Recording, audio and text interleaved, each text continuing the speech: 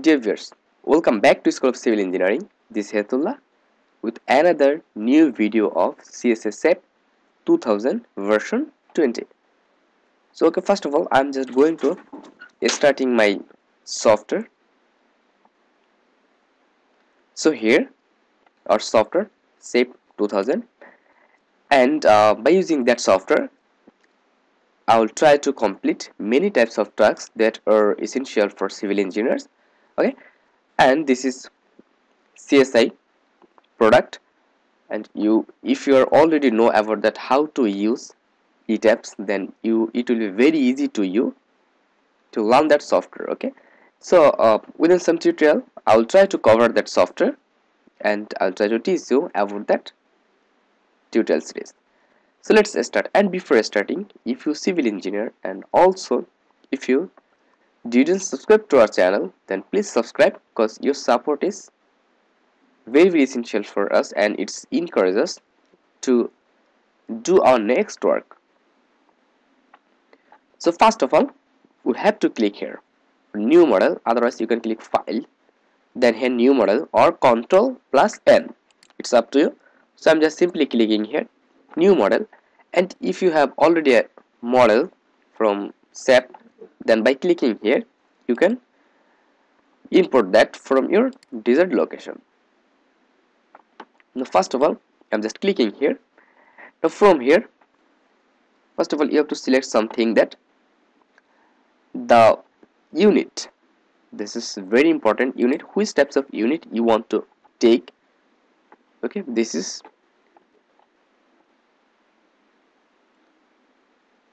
first is load and second is length. Okay, so first of all, if we consider keep feet F, okay, F means Fahrenheit, so I'll just take that unit. Okay, keep feet and Fahrenheit, so it's done.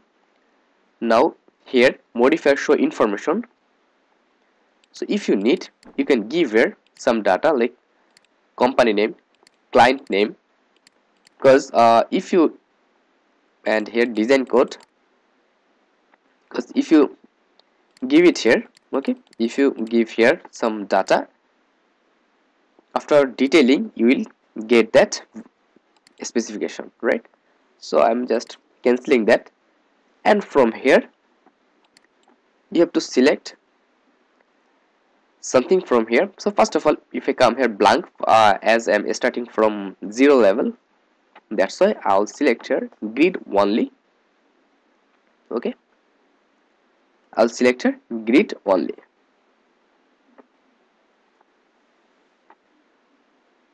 So here I'm just taking that and grid only.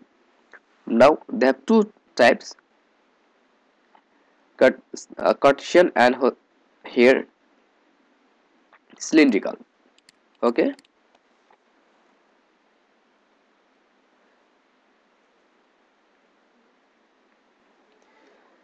so I'll just select that option. Okay, Cartesian, and now here the number of grid line. Okay, x direction, number of grid line in x direction, how much it will be, it's up to you. So first of all, I will, in this lecture I'm just giving you that basic knowledge, that's why I'll just give her in x direction. If I consider it's 3, and y direction it's consider 4. Okay, and in z direction how S3 it will be. Okay, how S3 it will be. So if I consider here, consider it will be, okay, 5S3 here, 5S3, and here the grid spacing, the grid spacing here, that value are in feet actually. Okay, because we have selected that value in feet. So grid spacing in x direction what will be. So first of all, if I give it, consider 12 or 15 feet,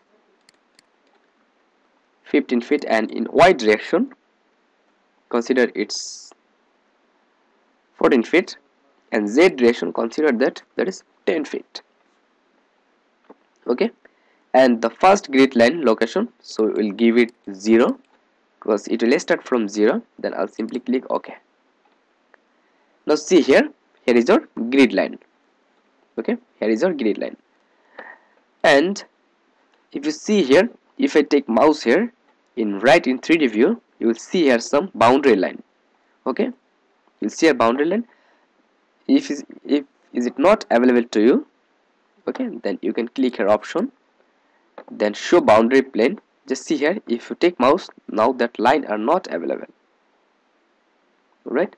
But if you take here, give here show boundary line, then this line is available to you. Now so here that is our model in plan view, XY plan view, and here that is in 3D view. Okay, so here the XY, YZ and XZ and YZ, right? So here's the X direction and here is the Y direction, and the top, I mean the upper direction is Z direction. Okay, so here is the XY, this is the YZ. If I take mouse here, just see here is the line, here is the YZ, and here is the YZ. So that is the view of our line. And I'll come here. Okay, so it's done. Now